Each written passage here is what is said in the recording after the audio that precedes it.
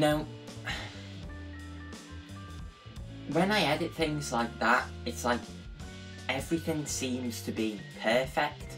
All my animals seem to be colourful, active, healthy, which is like everything that a reptile keeper wants, right? But I've been doing this for 6 years now, you know, keeping reptiles and then making the videos. And it's sort of got to the point where that, it doesn't feel the same as it used to. Like, I just can't get enthused about doing it anymore. And, you know, I have enjoyed every minute of keeping reptiles, but I think it's just got to the point where doing it week on week, making videos and thinking about reptiles and planning all this stuff, it's just, I've basically had enough of it at this point. So in today's video, what I think I'm going to be doing is my last reptile room tour, and then after that, I think I'm going to start rehoming. There's one or two special ones I might want to keep just for pet value, but in terms of reptiles, I think I'm done. Nah, April Fools! Anyway, so in all seriousness now, what we are actually going to be doing in this video is taking a look at every single one of my reptiles enclosures, going through them all, what's in them, what's changed since the last reptile room tour that we did in September 2019, and of course doing updates on all of the individual reptiles so that you can see how they've been getting on. Now, because it has been such a large amount of time since we last did one of these videos, I do have a lot to talk about, so make sure that you're sitting comfortably before we get into this one, because I can probably tell that it's going to be a long video, and let's get straight into it. And I think we're going to start off with Speckles, the leopard gecko. Now, my man Speckles is in a roughly 3x2x2 foot wooden vivarium, which works out at about 60 US gallons for my transatlantic viewers. And as you can tell, like most of the rest of my vivaria, it is bioactive and it does have some live plants in it. Now, part of this enclosure, which is something that I added since the last reptile room tour, is actually a full cork background. Now, in the video where I showed you how to build a background like this, I was saying that I sort of wanted to add something to it, maybe air plants or Spanish moss or something, which I think is a type of air plant. Just because the background's sort of all cork bark and it just looks brown. Now, somebody in the comments of those videos actually suggested, why don't I get a climbing plant? And I thought that that was quite a good idea. So, as you can tell, I have actually added some little pothos, or devil's ivy, whatever you want to call it. I only added that about a week ago, so it's still rooting in, but it does seem to be doing well thus far, and I'm hoping that when it climbs up the background, it will add a bit of a different look. Now, Speckles the leopard gecko himself did actually go through his first full brumation period this winter. It lasted a full 5 months, and throughout the entire time he didn't eat anything. Now, if you don't know, brumation is just sort of the reptile and amphibian term for hibernation. It's something that I'll talk about again, but basically through all of that period, Speckles was just asleep and not eating anything. But through all of that, he didn't actually really lose any weight. As you can tell, Speckles is quite a chunky little boy, and I do want him to lose some weight. So at the moment I have only been feeding him once a fortnight with one insect, just enough to keep him going really, and you know, in time he should shed that weight. Having the cork background in there is going to help with that because he does climb up that background. I have seen him milk it. So just moving about, hopefully he'll get him exercising, get his muscles working, and that should help him come down to a healthier weight as well. In terms of heating and lighting, Speckles' enclosure does have an Arcadia Deep heat projector for its heat. Now I did do a video not too long ago all about heating elements. There are a couple of things I've learned since then that I would maybe say differently and talk about differently now, since making that video. But the main points still hold, and one of those was that standard tungsten filament bulbs are actually superior to carbon filament ones, such as the deep heat projector. Now, because it's actually getting to the warmer portion of the year, you know, we're getting to the middle of spring and it'll be summer in not many months, the need for nighttime heating now is reduced. So I will be changing out that heater to just like a standard light in, you know, maybe another week or two once it's a bit warmer. Also, the last thing there in terms of electrical items is just like the lighting. So he does have a 2-foot White Python LED kit, which just adds most of the visible light, and he also has an Arcadia Pro T5 Shade Dweller unit. The Shade Dweller did change the bulb in not long ago, so it is a fresh bulb that's burnt in now. And testing that with a Solarmeter 6.5 tells me that towards the hot end of his enclosure there is an ultraviolet index of getting on towards 1. In some places it's getting on towards 2, but those are sort of hard for the geckos.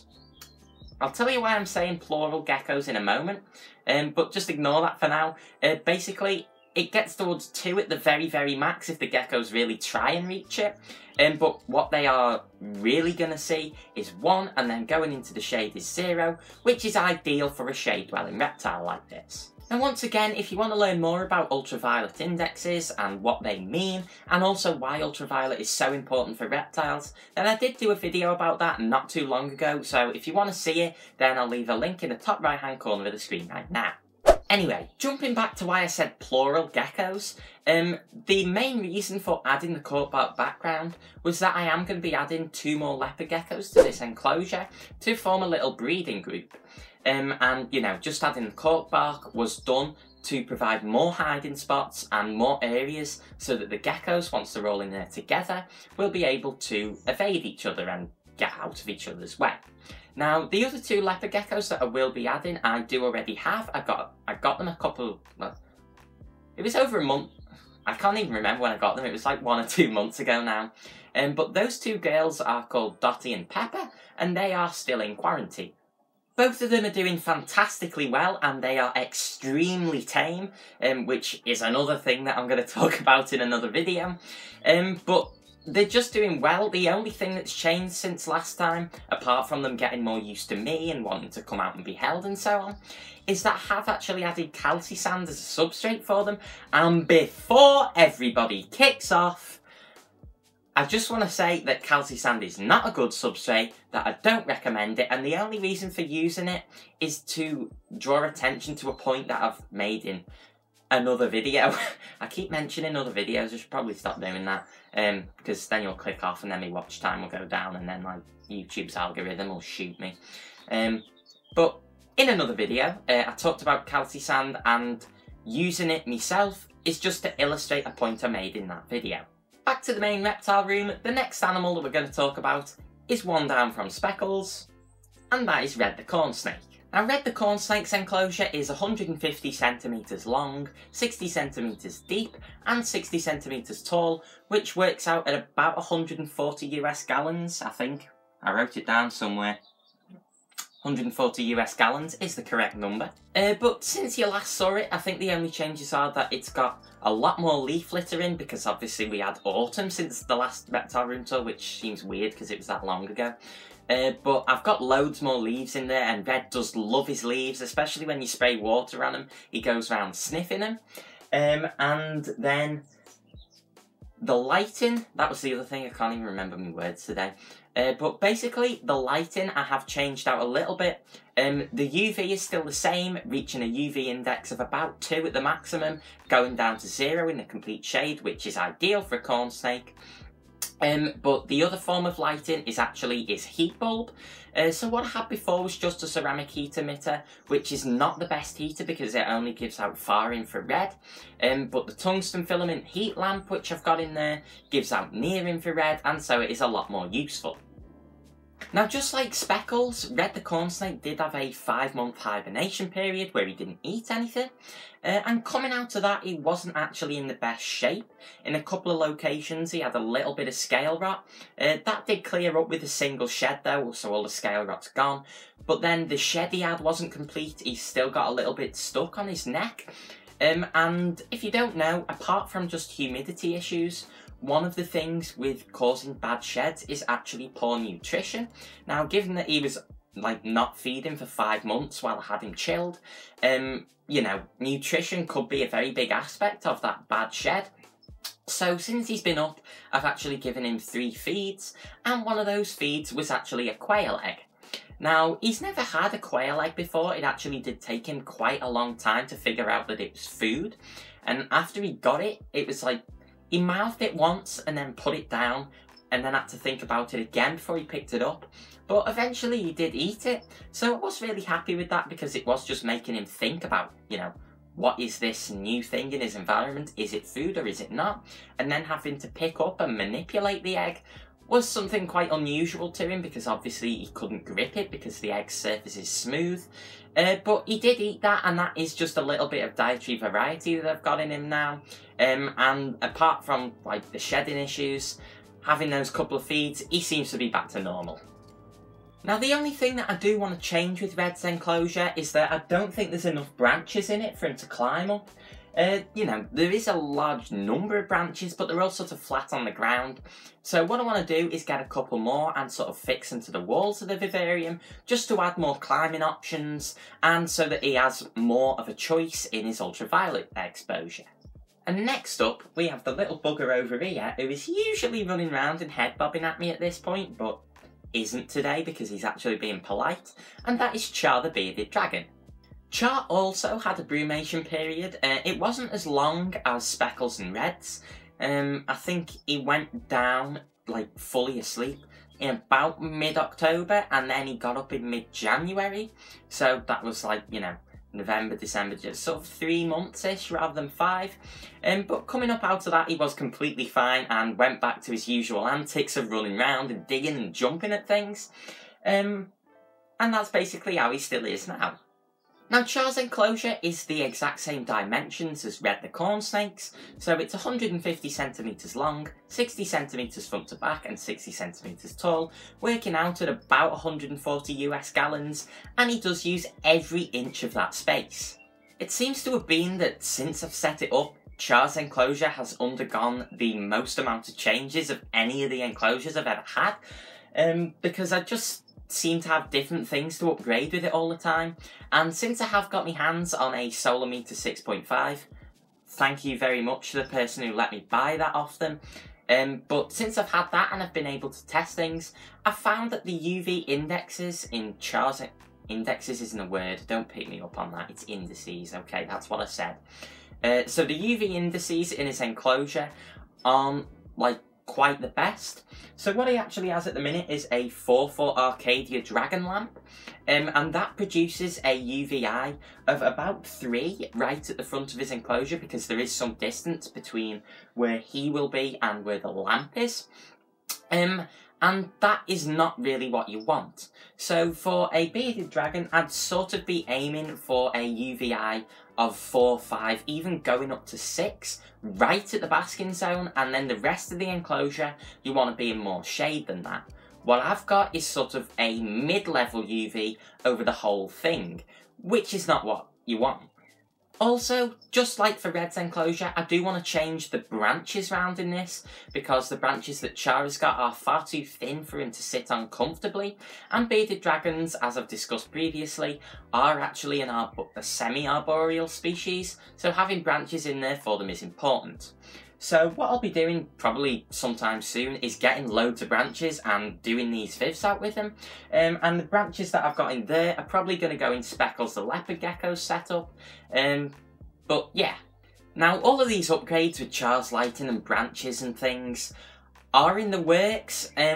It's just getting them done is basically a case of funding, because, you know, the lighting changes for him are going to be like 100 quid, and then by the time you buy a load of branches, that's not cheap either. So getting that done is something I am working on.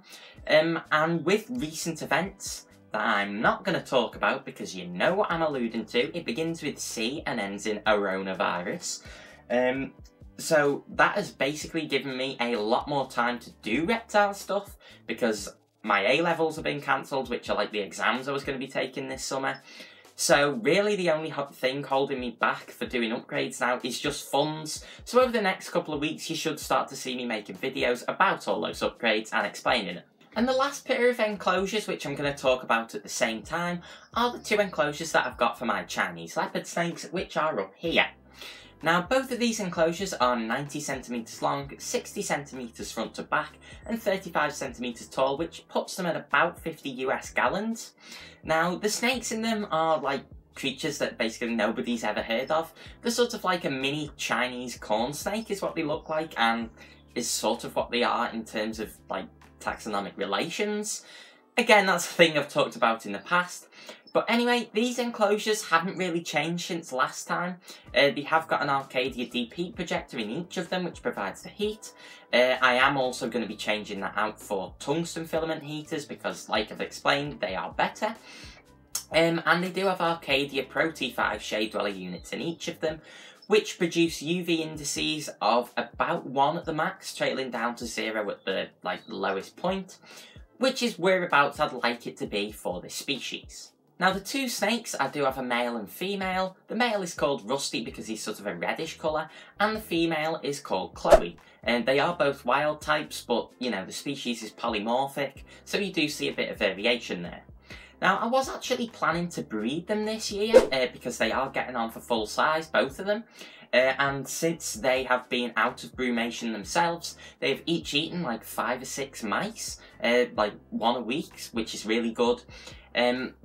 So I was planning on putting them together this weekend that I'm filming this, but I've decided not to. I want to give them an extra year just to make sure they're mature and just to make sure that Chloe is large enough to be okay with laying those eggs. Now both of these snakes are really shy. I don't see very much of them at all. When you come in the reptile room, the heads are peeping out and they're looking around and they look at you very suspiciously, and then you make a move and they just disappear. So they are definitely a very shy reptile and not something I would recommend if you want to be seeing them all the time. But they also seem to be quite intelligent, like really curious of what you're doing. They're just very wary of it at the same time. So I'm just hoping that as time goes on, they will become more accustomed and I'll see more of them. Now, before we move on to the other set of reptiles, which are not in the main reptile room, they're somewhere else, I do want to address a big sort of elephant in the room, which is that.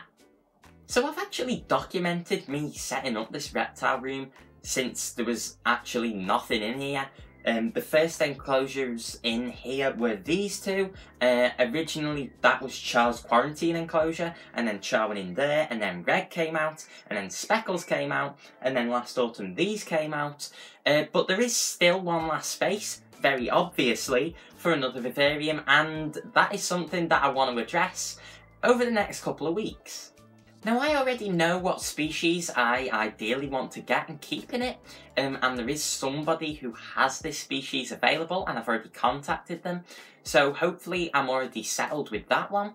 But I don't want to spoil it. All I want to say thus far is that I've decided that all of the enclosures in here are sort of based on the same theme, either the woodland setups or like dry setups with lots of cork bark and branches in them.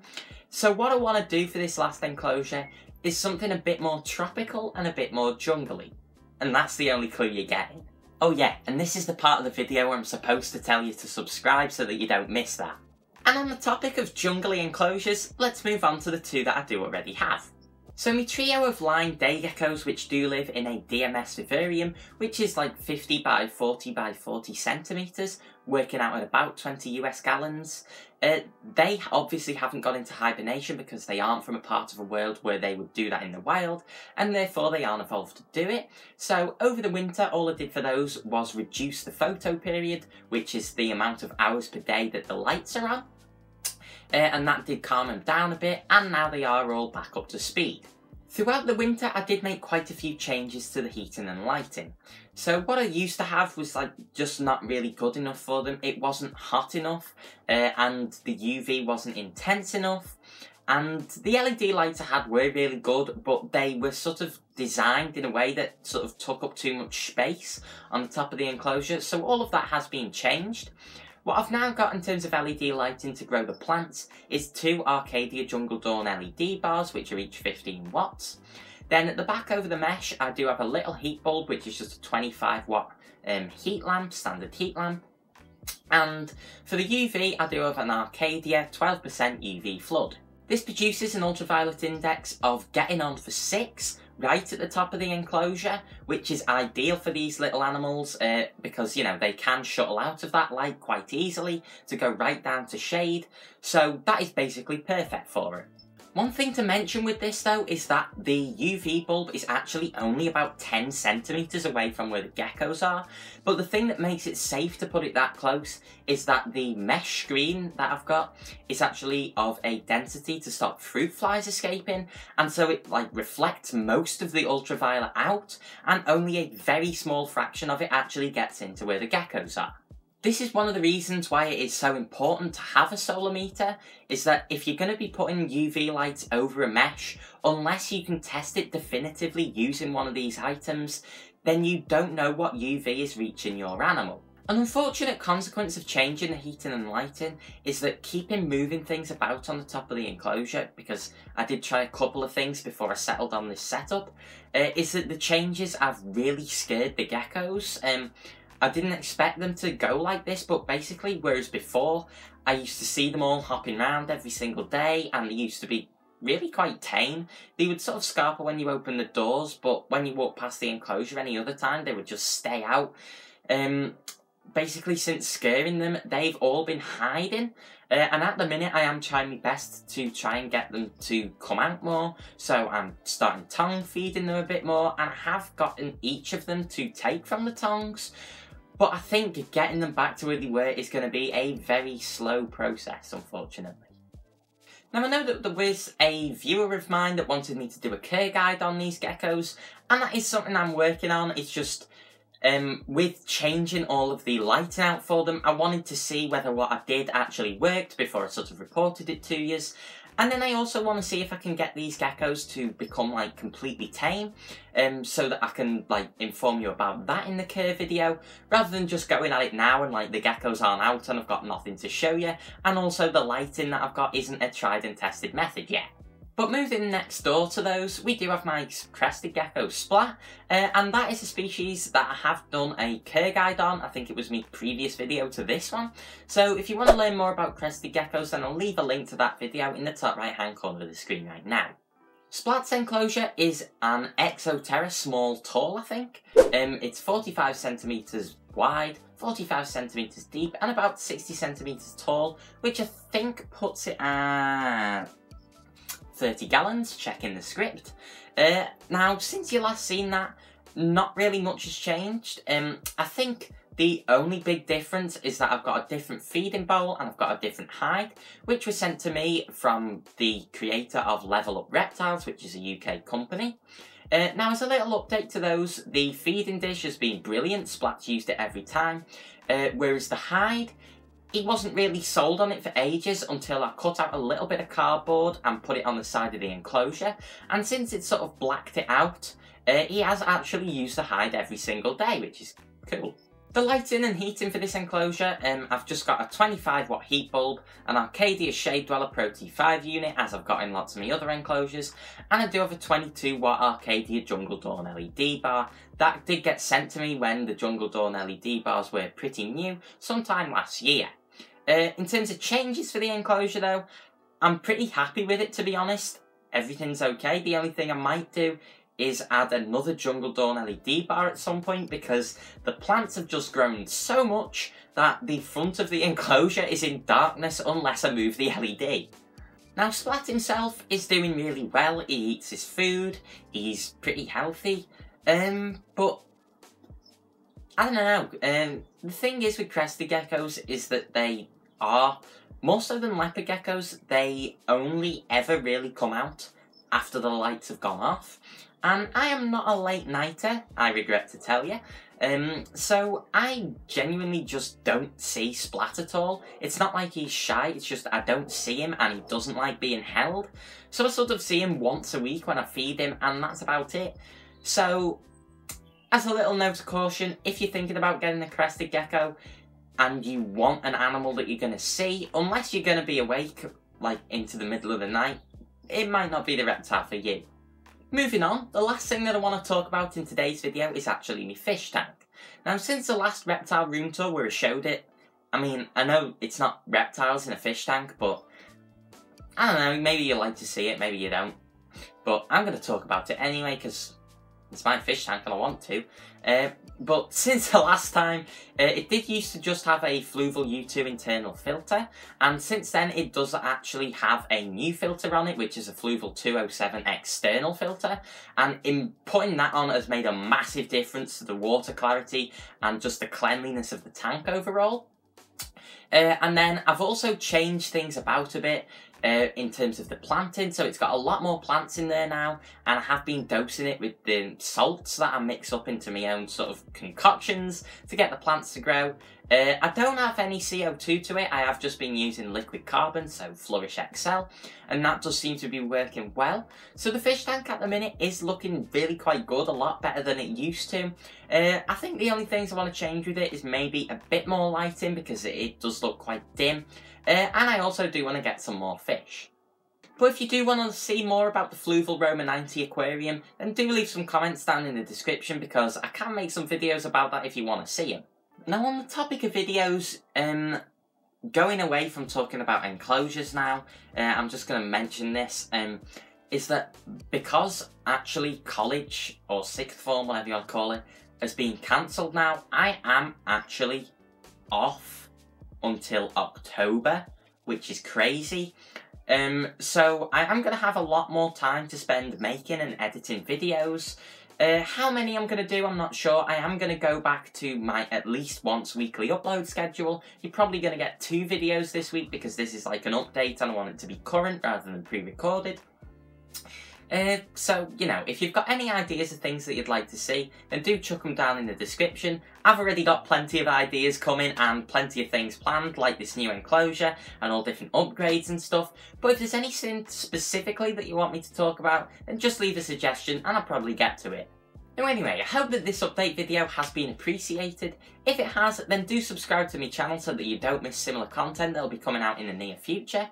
But for today, I've been JTB Reptiles, teaching you how to follow nature's example, and I'll see you all in the next video. Bye guys!